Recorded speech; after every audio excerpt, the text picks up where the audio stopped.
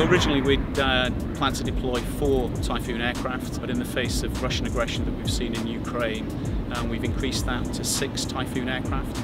Those aircraft are doing enhanced air policing and enhanced air vigilant activities over Romania, demonstrating NATO's resolve and our support for our partners.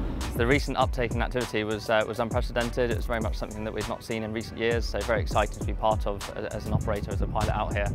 Involved launching lots of aircraft in a very short time frame, so as soon as jets were coming back, turning the jets quickly, getting new crews, engineering tasks quickly done and getting the aircraft in the air again. So pretty exciting mission set to be part of and something again we've not seen for quite some time. The change in operational tempo does mean that we have to react in a totally different way than we had originally planned.